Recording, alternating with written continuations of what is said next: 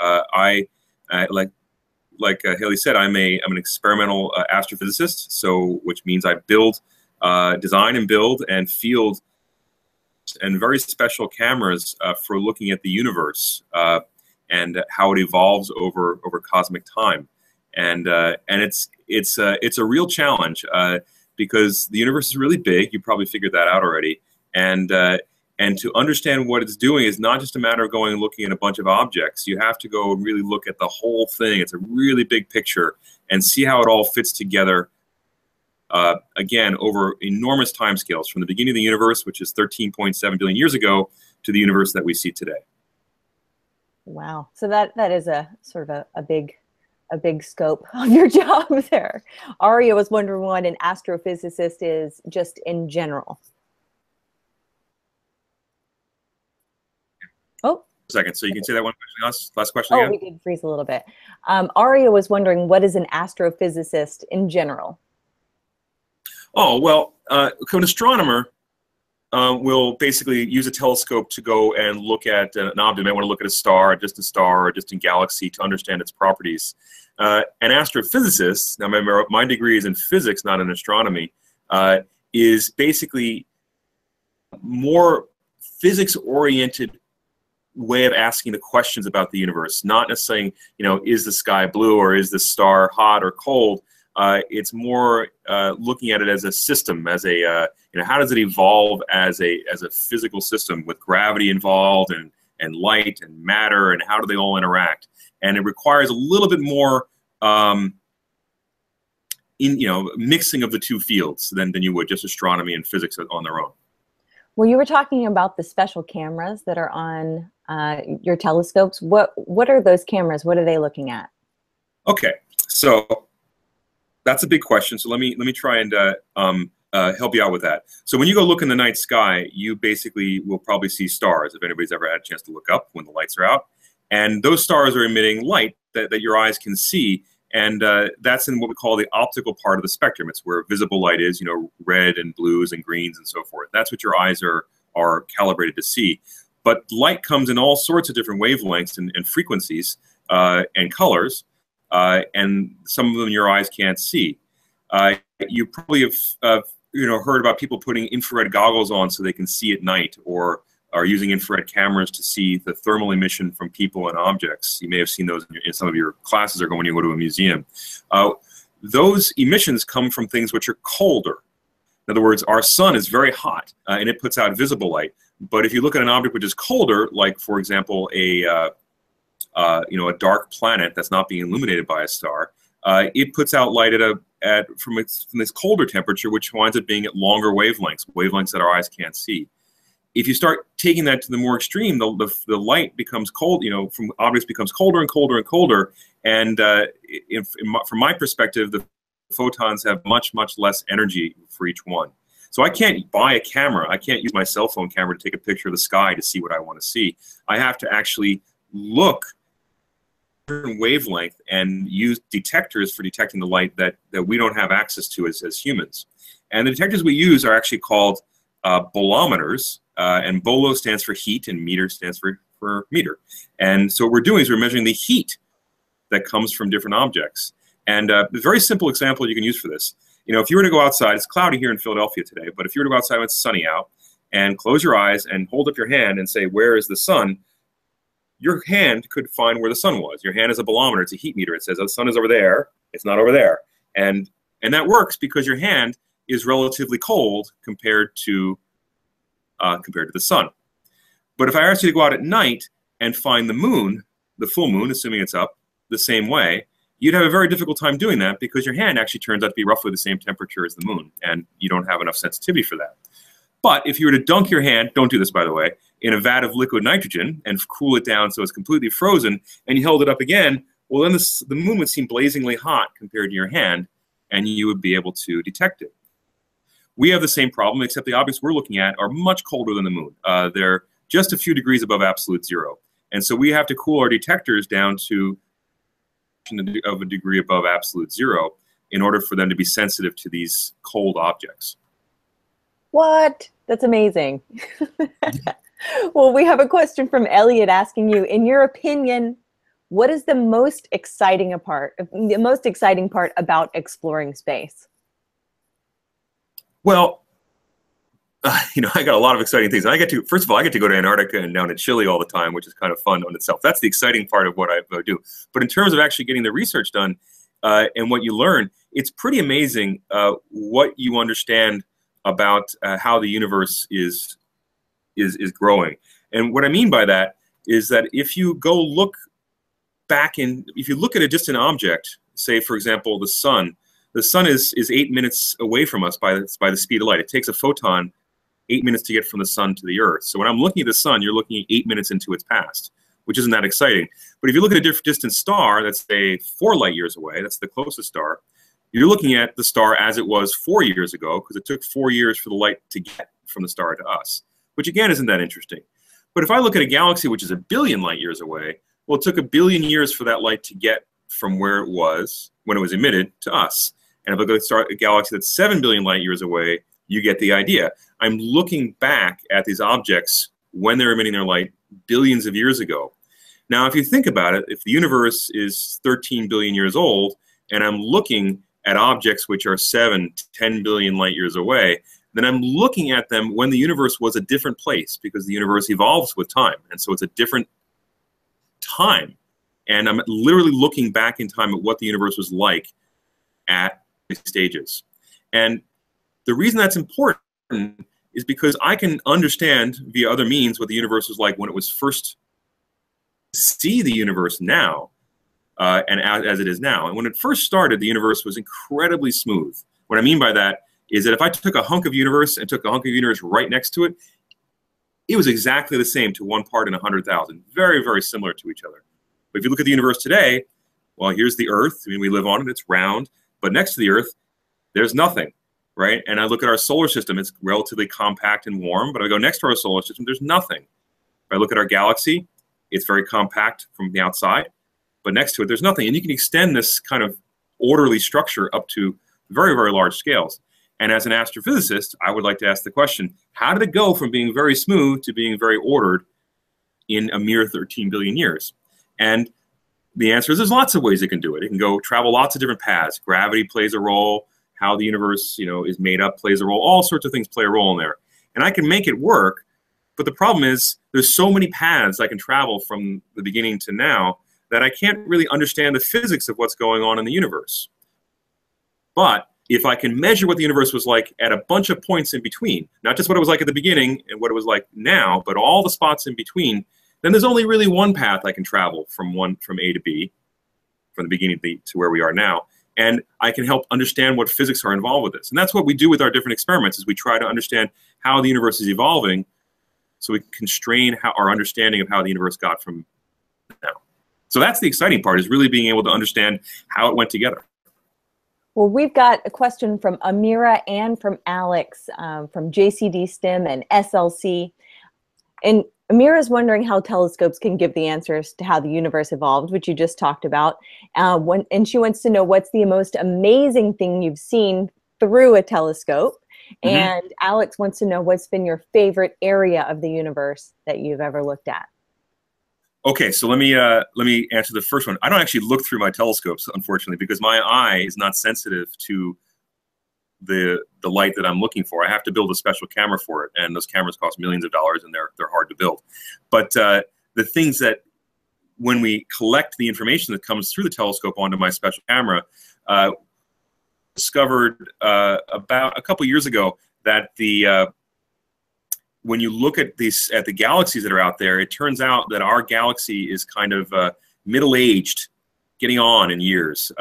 And it's forming stars at a rate of around 4 stars per year in our galaxy, which sounds like it might be a lot, but there are 100 billion stars in our galaxy, so 4 per year is not all that many compared to that.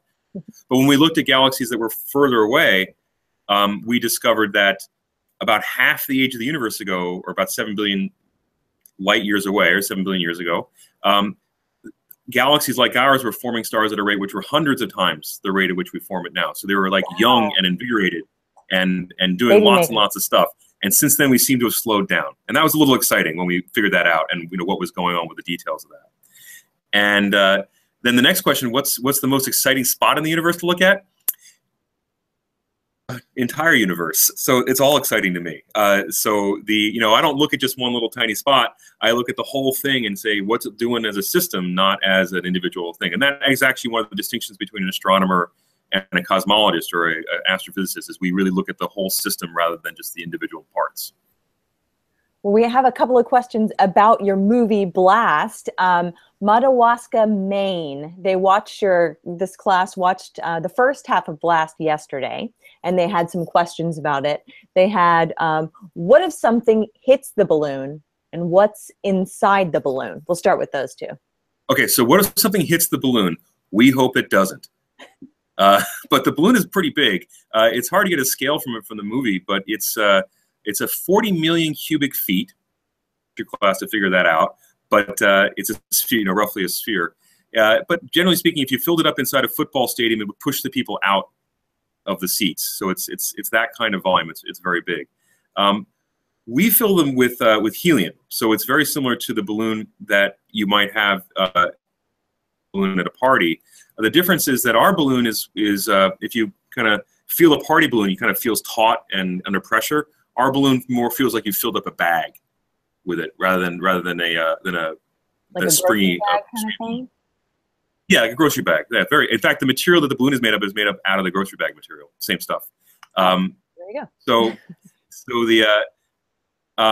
But helium doesn't blow up if you light it on fire. So if something hits it, it just gets a leak in it down slowly. Now they used to make those balloons and fill them with hydrogen, which is a different story. And they used to have some very spectacular accidents, and then they would burn. But ours don't do that anymore. Well, good. I'd say that was a good move on your part. They also want to know, when was the Sweden launch, and can you do anything if the balloon goes off track? And basically, how do you find it if it does? Sweden launch is a perfect example of it going off track. The Sweden launch was actually in 2005, so quite some time ago. I don't think I'll ever go back to Sweden, and one of the reasons was Sweden, if you look at the pictures, you'll see that Sweden is see all that green around there? We hate green. Green is wet, and wet is bad. And it kind of messed up our telescope a little bit, so we don't like being around there. Antarctica is very cold and dry, so we like it there. But the Sweden launch was supposed to go, and we were going to land it in Alaska. The problem was that it drifted north because there were some storms over Greenland, and even though we're really above the storms a lot, we still get affected by updrafts, apparently. And it pushed us a little bit too far north, which wouldn't have been a problem, except that we would have missed Alaska, and we would have had to fly over Russia. And Russia doesn't want us flying over them. So we had to cut the balloon down in northern Canada in the middle of nowhere. I mean, in the middle of nowhere. And now, not finding it, well, they have a lot of tracking devices on it to make sure we know where it is. Normally, when we bring the balloon down, they actually fly a plane below the balloon at around 35,000 feet. The balloon's at 125,000 feet. And they can see it, and they cut it down. They send a command to cut it down, and they watch it come down. They can see it land. But we landed during a rather large storm, and so we had to cut it down remotely. There, and it was it was really in the middle of it. It was about 200 miles from the nearest village, and when I mean village, I mean a little tiny village, very, very small.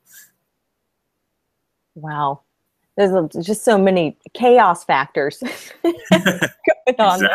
Exactly. Jenna, she asks, if you see things that are a few light years ago, how do people know what's happening in space right now?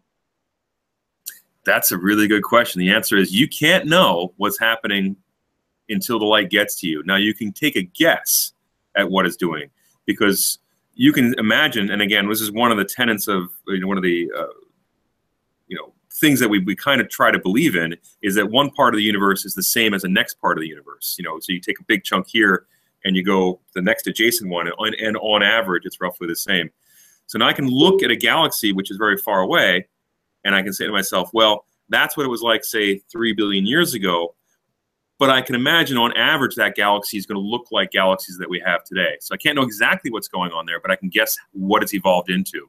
But part of the fun is figuring out what the different types of things, objects are, and what they might actually be, how they're pointing to what we see in the present day universe. And we look at the old ones and we say, well, where are they going to, not old, the far away ones, where are they going to end up in the,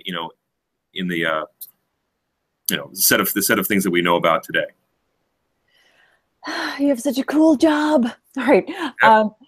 Sharon, I'm not sure exactly how to say that name, says, how long does it take to build a telescope?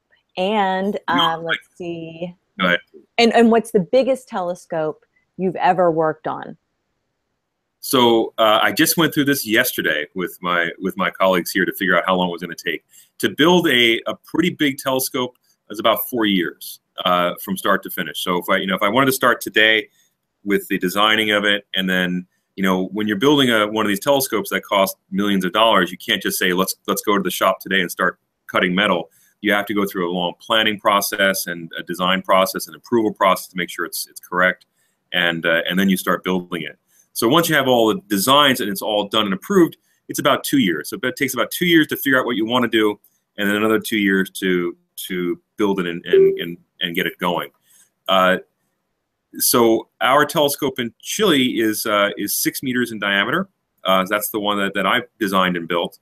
The one that I work on in West Virginia, that's a picture you're seeing. Well, there's a picture of it in Chile right there. Unfortunately, you can't see the telescope. It's behind a big screen. But the one in West Virginia, which I did not build, but I work on, that one's 100 meters in diameter. So it's a very, very big telescope. In fact, it's the biggest pointable telescope on the Earth. Well, how far away were you able to view? There's another question. Well, I do 2 types of research. One is looking at a bunch of objects, galaxies and collections of galaxies, and that we're looking at the objects, individual objects, which could be 10 or 11 billion light years away. But ultimately, my telescope in Chile is looking at the cosmic microwave background, and that's looking at the earliest photons that we can observe, and those are about 13.4 billion light years away. So, and you can't really look at light coming any earlier than that in the universe, but we can see the echoes of what happened earlier, and that's kind of the challenge of the next stage experiments that we're doing now. And so we're trying to build an experiment to do that, but it's going to be tough. All right, I'm just going to pause to just go, squee! That's amazing. Okay, I've limited myself to 3 amazings during this whole conversation. I've gotten 2, no more.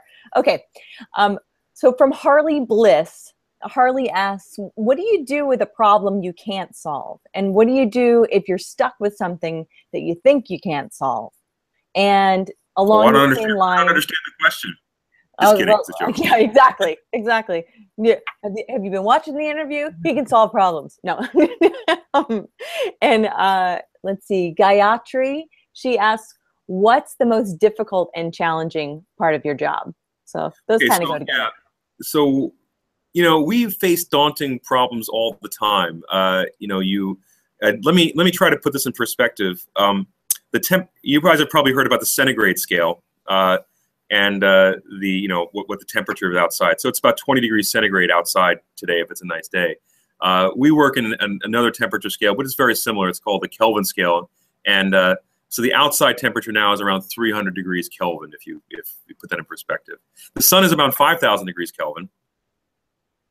The stars, the distant galaxies I look at, they're very cold. They're only about 30 degrees Kelvin, so really, really cold. The temperature of the cosmic microwave background is 2.73 degrees Kelvin, so really, really cold.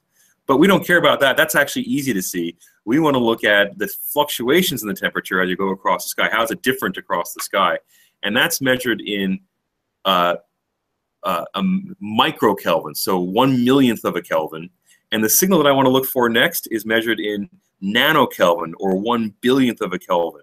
So I'm trying to measure the temperature of something that I can't touch, and it's really far away, to 1 or a couple billionths of a degree Kelvin, or a degree centigrade if you like. Doesn't really matter. So really, really, really challenging measurements.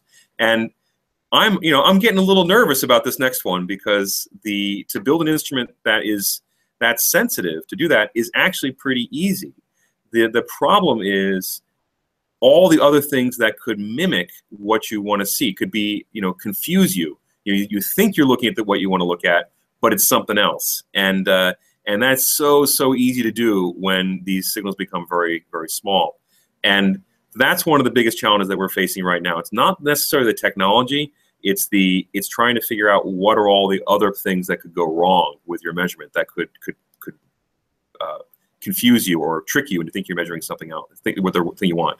And the next question was, I can't remember what the next one was. What's the most difficult and challenging part of your job? Dealing with students. Just kidding. We have a lot of teachers in the room, but I have my collaboration now. The group that I'm kind of in charge of getting to work together is 160 scientists, and there's 160 people with most of them have PhDs, so they're doctors in astrophysics already, and they have enormous egos, and they all want to do one thing. They call it herding cats. So how do you get all these people to go in the same direction and achieve a common goal? And that aspect is pretty challenging. And so, learning how to communicate, how to speak to people and how to communicate your ideas and convince them and get them to work together, that's incredibly challenging. And eventually you have to do that kind of thing. Technically speaking, what's the most challenging stuff is basically just keeping my experiments running. The experiment in Chile has been going for almost 10 years now, and and I face problems every day with it. I just got off the phone with my engineers in Chile, and last night the generator blew up, which is kind of extreme, and we have to generate our own power. Yes. And so I have to learn how to be a diesel mechanic, and so the next day you might have to learn how to be a software person to write software. The next day you might have to learn how to be a cryogenic engineer to fix your refrigerators and so forth. So all these things, the challenge is basically keeping it all going and trying to keep abreast of all of the different topics that you have to know about. That sounds so incredibly fun. I mean, it seems like the challenge is the fun when you're going through this. Generator blowing up, that's not very much fun. Yeah, no. You got to get a new generator now. I just have a quick question about your students. Do you often include your students when you go? You said you had a picture of a. Yeah. There's a picture of my students. If you go back to the picture of the students in Antarctica, I think we have one to show. Yeah, so that's a good picture. Now, if you go. Now, of course, you guys have to understand what I consider a student is what you guys consider an adult, but that's not. In other words, these are people who have already gone through college, and now they're what's called doctoral students, which means they're trying to get their PhD in astrophysics. And I'm looking at this picture here, and if I go from the left side to the right side, I see a student, me with a beard, an old guy, another student, a student, and a student. So basically, the whole experiment is built by what we would call graduate students or doctoral students who are doing this. Now, keep in mind, these people are working for maybe 5 to 7 years after they graduated college in order to do the kind of research that we're doing and to learn everything they need to know so they can go off on their own and do their own research. Wow. Well, what is your favorite part of your job? This is from Olivia. Well, you asked me what my biggest challenge was, and I said the students. And of course, my favorite part of my job is working with my students. So it's a lot of fun to be able to take. Somebody comes in and they're very young. They've just out of college. They don't really know what's going on. And then over the course of I've been working with these people you work with them very closely for 5 or 6 years, and at the end, they're now got their PhD. They know more about their topic than you do, and it's a lot of fun. And then you see them go off and they start doing their own things, and that's very satisfying. Well, this is a good time to shift and talk about how you got to where you are today. And we've got a couple of questions about. Here's from Connor. Connor wonders, what part of science did you like the most in school? I assume that means like younger school. Younger school. I had a bit of an advantage. My father is actually a physicist as well. So I grew up going to the big national laboratories where they were doing what's called high energy physics and hanging around people who were doing that all the time. So I kind of thought that's the way everybody did everything. They, of course, everybody you talk to has a PhD in physics or a PhD in something else, and that's the way things are. So I kind of grew up thinking, having a lot of interest in math and science, particularly in physics. When you're young and you're in high school, you're going to learn more about just very, very general physics. You have to think about learning physics or any science really, or basically any topic. It's kind of like learning a language. In school, you're learning how to the basics of the grammar and how to speak it and so forth. But it's not until you go out into the real world that you become fluent and you really can hold a conversation and do real writing with it. Science is very much the same thing. In high school, you might take a physics course where you learn what we call mechanics, but basically throwing balls and doing whatever with them to calculate how far they go. That's much in my day-to-day work. But the point is, that's the stepping stone to learning the next thing, which is electromagnetism, and the next thing, which is maybe modern physics and quantum mechanics, and the next thing, which is astrophysics and so forth. And you have to take all these steps to getting where you want to be. So I really enjoyed the math and physics. Of course, it takes a lot of math to be able to do the kinds of things that we do. And so you take as many math courses as you can in high school, which can be all the way up to calculus and beyond. And then you get to college and you take more math. And whatever science you decide you're interested in, you need to start it pretty early. And the reason I say that is, when you get to college, it's sometimes people say, "What's your major?" And that's the standard question. And it's relatively easy to move back and forth between, I want to be a communications major, I want to be an English major, I want to major in French or something like that. And you can kind of catch up pretty quickly in those fields. In physics and chemistry and biology, you basically have to start out right away saying, I'm taking the physics courses because there's so many courses you have to take between when you start and when you finish that it's hard to finish them in 4 years unless you start from day one. But then you do that, you get a lot of physics. And what you do after that is, I did a lot of research when I was an undergraduate. So I was in a laboratory very much like mine at the University of Wisconsin. And I my mentor, I visit him every once in a while still. I graduated in 1988. So, and he's still around, and we still talk and chat every once in a while. And, but because I had a major in physics and I did a lot of research, I said, I want to apply to graduate school. And graduate school is where you get your PhD. And so then you go to graduate school. I went to the University of California, Berkeley, and I spent 5 years there. And after that, you get your what's called a PhD, which is a doctorate degree. And I did that studying the cosmic microwave background. And then you're still not ready yet. Then everybody still considers you a student.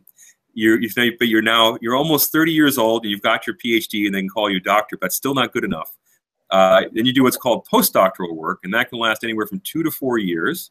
And I did mine at Princeton University. I did that for 2 years, and then you apply for a faculty position, which is what I'm doing now.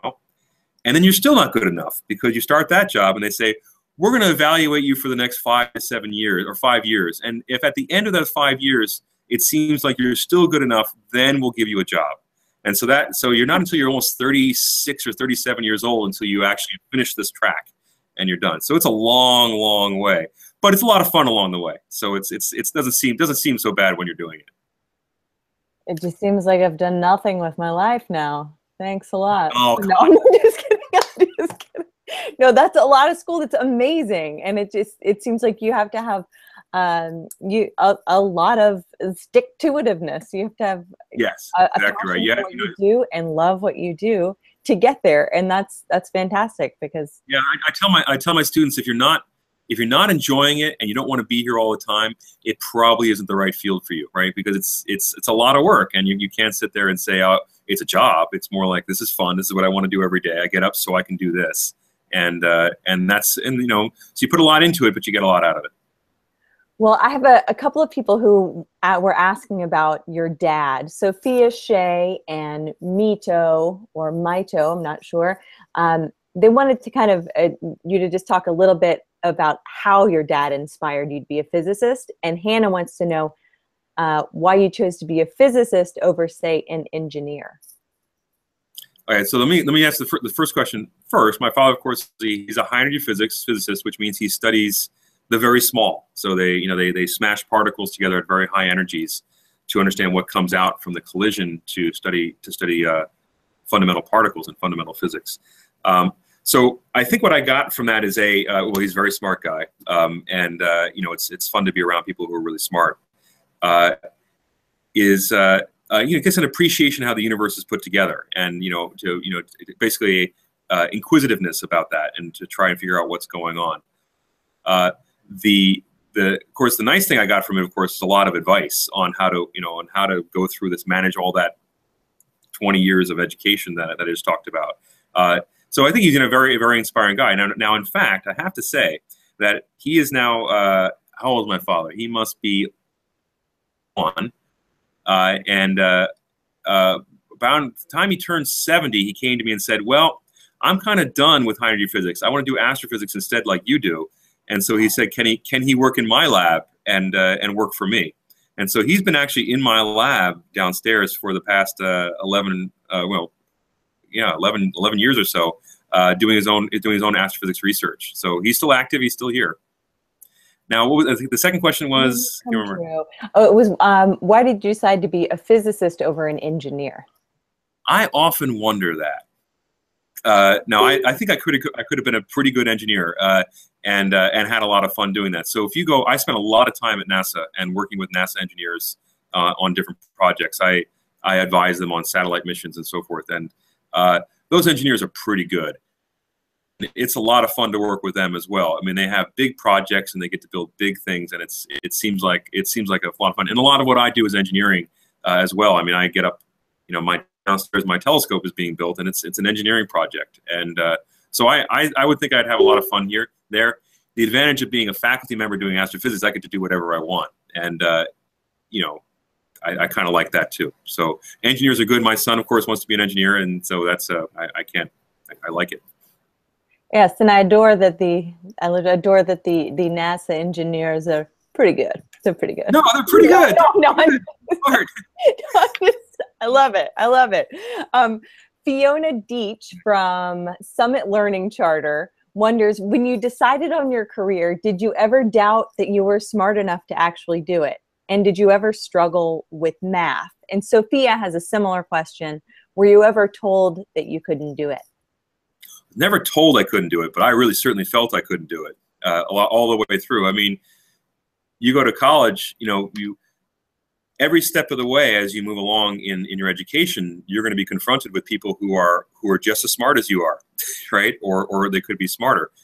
Being, of course, in my department in physics, there's a lot of people who are smarter than I am. It depends on what you want to do. I mean, people have different skills and so forth. So I think that what you have to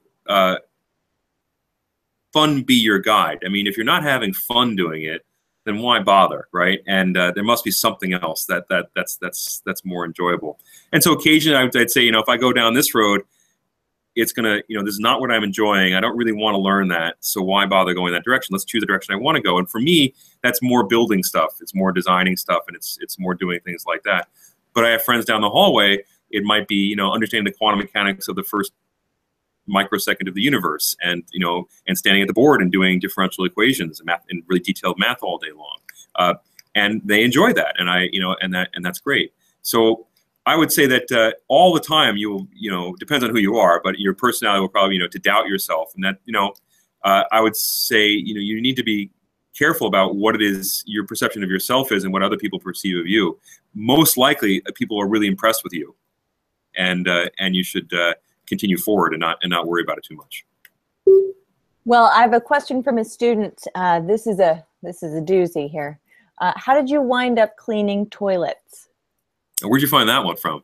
A student asked this one. I'm wondering if it has a basis in I don't know where profile. Movie, I can't remember. I had a job in high school at the local supermarket, and I was the lowest of the low.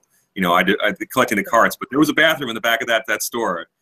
And guess who got to clean it? So and same thing. I did a job at a pharmacy delivering drugs for the pharmacy, and the driver got to clean the toilet. So that was my job. Hey, all right. You gotta have a job. But somebody's got to clean the toilet. Exactly. Your parents don't, all day long. Somebody cleans the toilet in your house. So there you go. It's true. You teach the children how to clean it. That's where we're going. We have a comment from Gabrielle from Summit Learning Charter. Gabrielle wonders, what was the biggest struggle you faced when you were getting your PhD? She says, I've wanted a career in physics for quite some time, preferably in astrophysics or theoretical physics. What was the biggest struggle when I was I remember my PhD years quite fondly. I had a lot of fun. I mean, I went and built instruments, and we flew balloons from Texas and New Mexico. I think I was married at the time, and I spent many months away from my wife, and we were quite young. I got married at 24, which I think is young for getting married, and 25 years old, and I have to leave. I have to go out of town for 3 months at a time. And that's not very much fun, I would say. I'd rather be home. Or I could have gotten her to come to Texas with me, but I don't think she wanted to go. So that was challenging. And I think, again, relating to the previous question, is you have doubts about how good you are all the way through this process. And, are you going to make it to the, are you going to succeed and so forth. And I think that worrying about whether or not you're going to do it is the not fun part of it. And you just have to get past that and go through it. And again, what was the second question? Or was there a second question? No, she was just telling you a little bit about herself. But I'm thinking. Well, I would say go get a degree in physics. It's great. Apply to Penn. All right, do you hear that, Gabrielle? Just do it. UPenn. Let's go ahead and just transition to talking about the future for you. But Hamang Vasu wonders what you do for fun.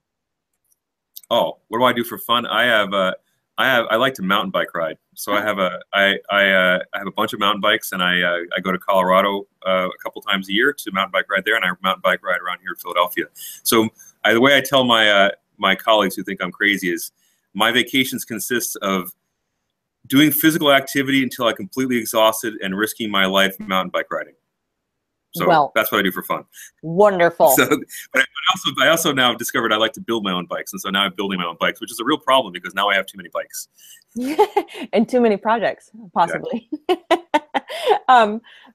And we have a lot of questions coming in, sort of personal questions, not personal, but Matthew wonders, do you play Pokemon Go?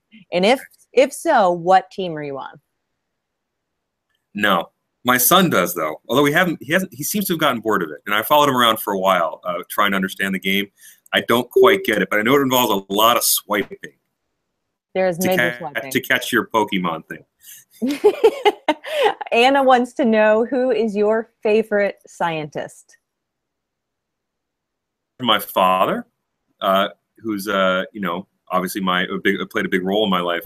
I look back on what people impress me the most, right? And you look back at what the smartest people. So if you go far enough back, I mean, really, he was really smart. And you look back at the history of what he was able to do. I mean, the guy invented calculus so he could understand the motion of the planet. I mean, just along the way, he invented calculus, and that's really impressive.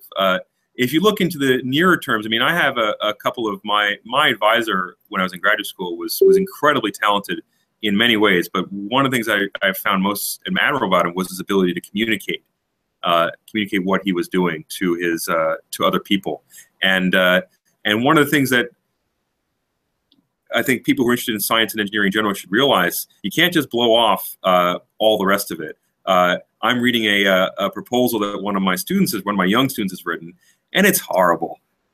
I mean, I want to help her, right? But the point is, her English is really bad, and she needs to, you need to learn how to be able to write and how to be able to express yourself so that you can convince people that what you're doing is worthwhile. And then once you discover something, you need to be able to, and what it is, and that involves being able to speak. It involves being able to write, and so there's a lot involved to it. Well, Sophia Flores has a question about you and your background. Again, did you ever want to be an astronaut? I filled out the application once. Last year? When I was no. When I first speaking about this uncertainty in yourself. When I first started my job here at Penn, I was worried that I wouldn't survived the 5-year, they call it tenure process. And so, you know, midway through that, I said, well, I'll just fill out the astronaut application form. I mean, you know, I've got a PhD in physics and I do all these other things. Maybe they'll accept me. I never really turned it in, though. I did fine here. It's actually, the job looks exciting, but I think it probably involves a lot of training for a very short period of a lot of excitement. But I think it would still be worth it. Me too. I think so too. Madeline M wants to know, who is your favorite superhero?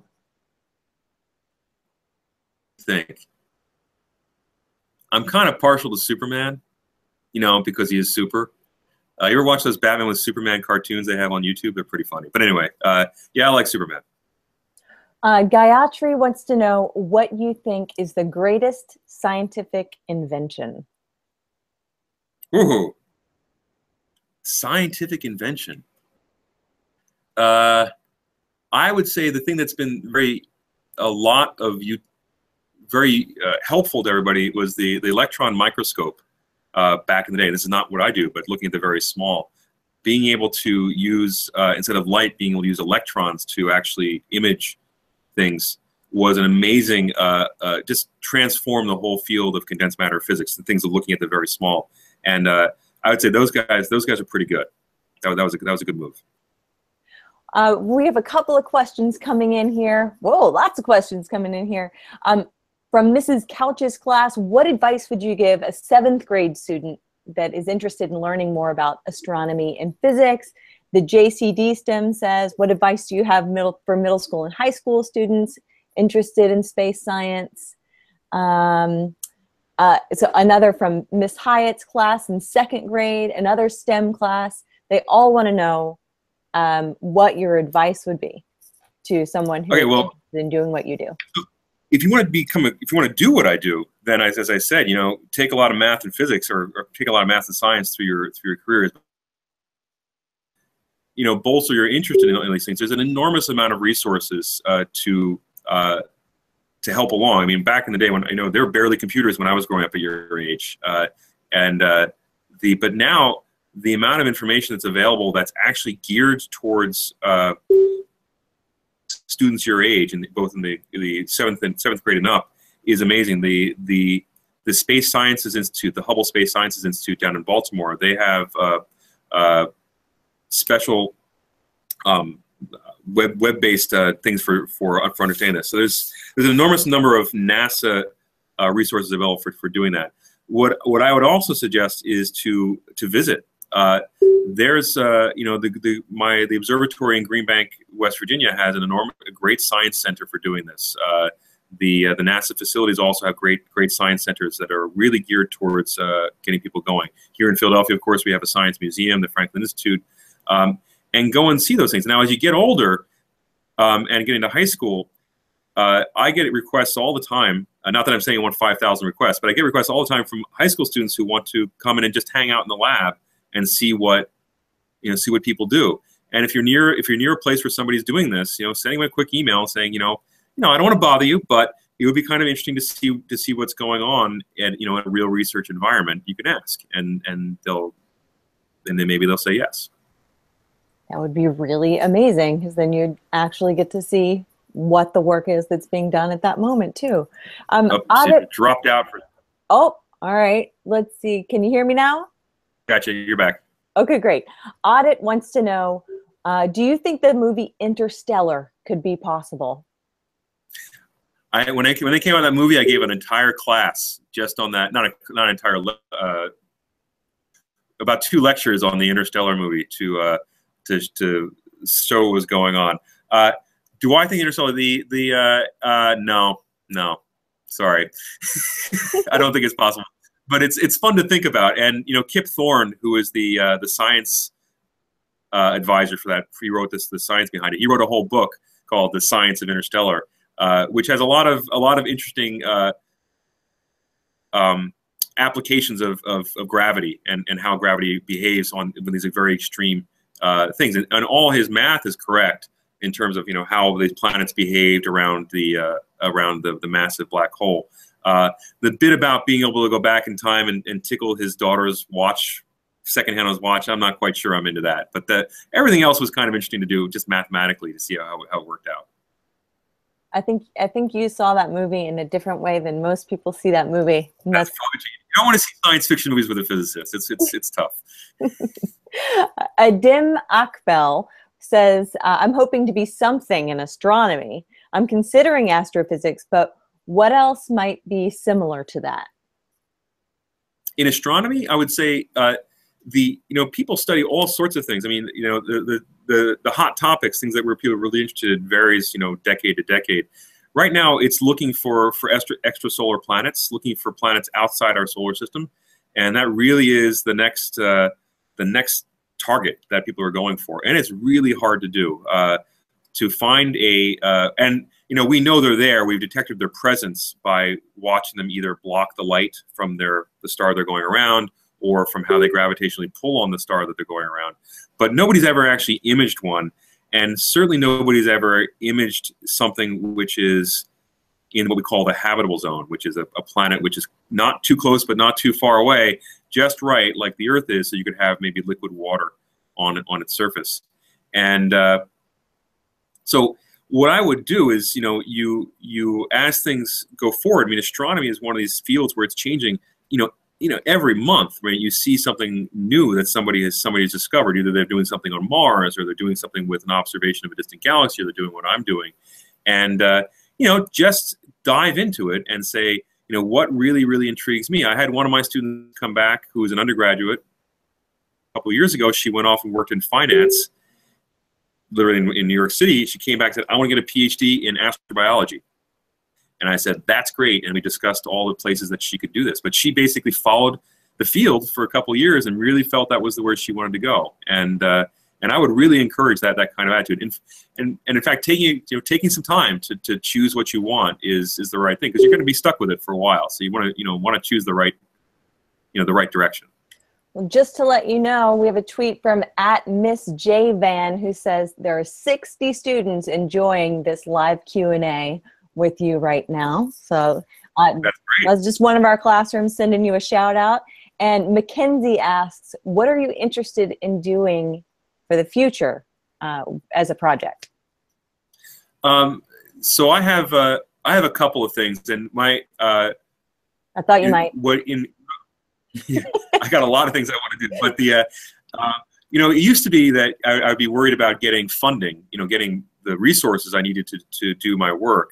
I have a lot of ideas. I've been now either blessed or cursed with getting lots and lots of funding to do all the things I want to do, and that's really good. But it still doesn't keep me from coming up with more ideas about other things I want to do. And I like to build these telescopes that fly on balloons, and I have one in production right now.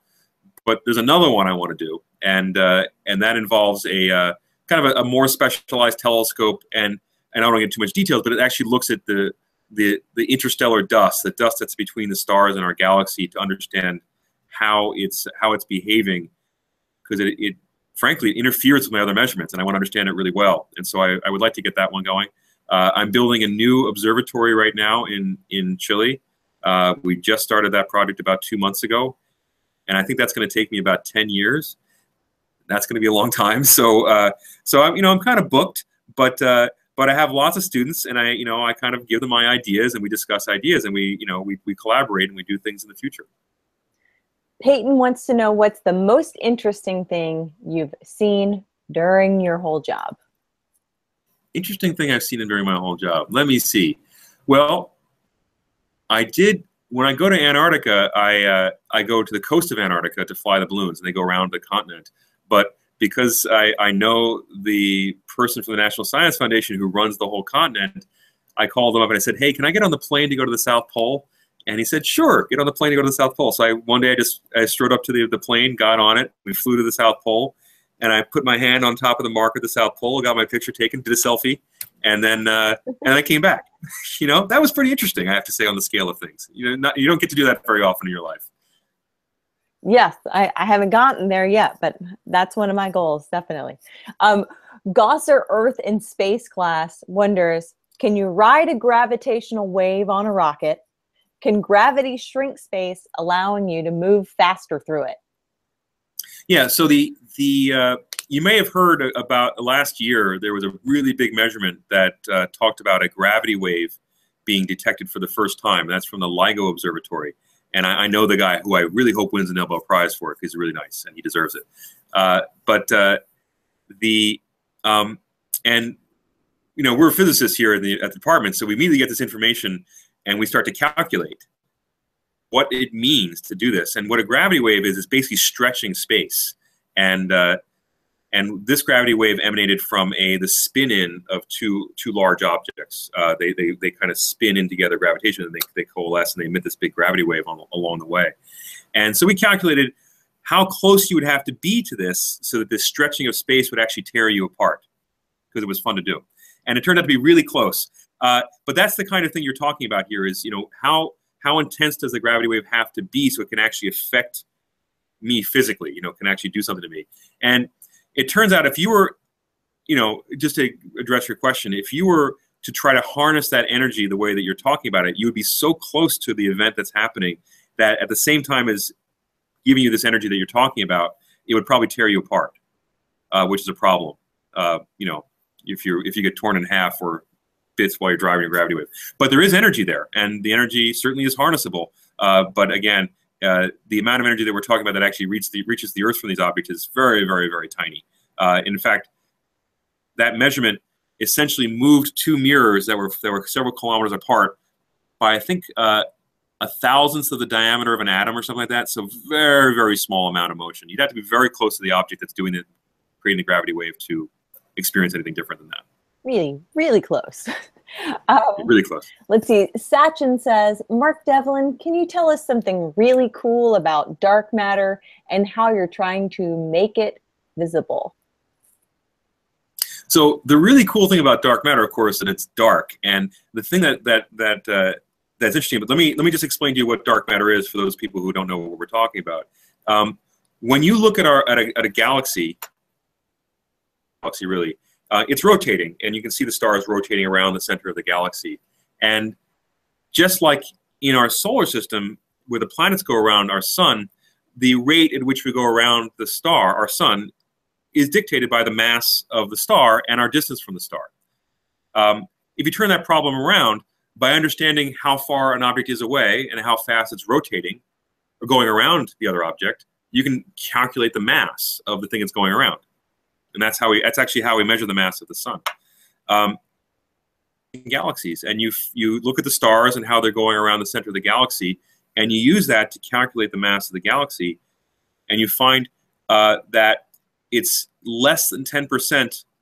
The mass is 10 times more than the stars that you see there. In other words, you add up the mass of all the stars, and the mass of the galaxy is 10 times more than that, which means there's 10 times as much mass there as you can account for. And that's why they call it dark matter, because you can't see it. It's not visible with the stars.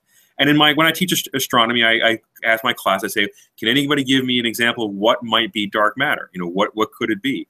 And there's lots of things. It could be the dust that I'm looking at and that I talk about. It could be planets that are just sitting around not their parent stars. So there's a whole bunch of planets out there. We call them machos, for massive compact halo objects. It could be fundamental particles. We call them neutrinos. It could be anything. And what scientists do is they consider each one of those things, and then they say, well, if it was this, I find a different way of figuring it out. And it turns out it can't be the dust. And the planets, the machos, say, well, it could be that. And we went out and looked for them, and we found them, but not nearly enough. And it could, you know, every single one, we try to check it off the block. And we really are down to some kind of particle that we don't understand. And we call those particles WIMPs instead of machos, which stands for weakly interacting massive particles. And but the point about them is that we don't understand anything about it. And that's what's so fun about it. I've had friends who have been looking for this stuff for 30 years, right? And they still haven't found it, but they're still having fun looking for it. And when they do find it, it's going to be really, really cool. And I have confidence that before I die, somebody will have detected one, but we'll have to wait. We will have a party. A big dark matter party. KK wonders, what do you think the most exciting space discovery ever was? I think that the expansion of the universe is pretty much it. That was Edwin Hubble did this in the 1920s, And what he found is that no matter what direction he pointed his telescope, if he looked at galaxies which are pretty far away from us, they were going away from us in that direction, they're going away from us in that direction, they're going away from us in that direction. Everywhere he looked, they're all going away from us, which makes it seem like we're repelling the rest of the universe, but it really doesn't work like that. What he found is that space itself was expanding, and that's strange. And if space itself is expanding, then you can think about the universe getting bigger and bigger and bigger as time goes forward. But as a cosmologist, what I've got to think about is what happens if it goes the other way. As you go back in time, that means space is getting smaller and smaller and smaller and more compact.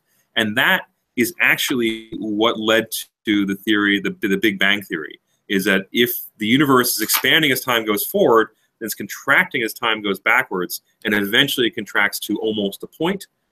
And that point is really hot and energetic, and that's where the Big Bang comes from. That's kind of, I'm going to use my last one. That's awesome. Okay. Awesome. We have time for one more question from Seth. Why is this job important? I think it's important for a bunch of reasons. I mean, one is, again, I educate an awful lot of students, just like your teachers are educating you in grade school and high school. I pick it up at the college level and at the graduate school level. So I teach two types of students. Ones who are getting their PhDs, and then I also often teach what's called an Astronomy 1 course, which is just basically a general physics course and a general astronomy course. And I get a lot of students who are, again, they're not science majors. They're taking the course out of interest, general interest in astronomy, and I teach several hundred a year. And what's important to me about that is that it might be the only science course they get in their entire lives, and it's up to me to convince them, or not to convince them, to show them that things are knowable. And what I mean by that is that it's not, if I were to show my cell phone to somebody even 100 years ago, it would look like magic, right? And because it's so incredibly unknown to them. And what I want to say to them is, just because you don't understand something on the first sight doesn't mean it's not knowable. And, we do things in my class, like I just show them, what's the force of gravity? How does gravity work? And with basically 2 equations, you can figure out dark matter, for example, and why it's there and what its properties are. And really letting people know that they don't have to give up just because they don't understand it the first time is really important to me. And I think that's important. Now, if you're wondering whether I develop technologies that are going to be useful or going to save humanity, probably not. But consider what I do more like art. It's you can develop an appreciation for it, and humans really just want to know what's going on in the universe, and I provide a lot of that knowledge, and hopefully we can make something of it in the future. Unfortunately, we are out of time, and I just wanted to say thank you so much for taking this time and sharing with us. This has been really, really wonderful. Thank you, Mark. No problem at all. Bye, guys. Thanks for coming. And our next event will be on November 10th. We'll be featuring STEM role model Meg Lauman. She's a conservation biologist at the California Academy of Sciences, and she travels around the world conserving and researching forests. She's all the way up in the canopy. Her Highness, Canopy Meg. So until then, for Jason Learning, I'm Haley Nelson. See you next time on Jason Live.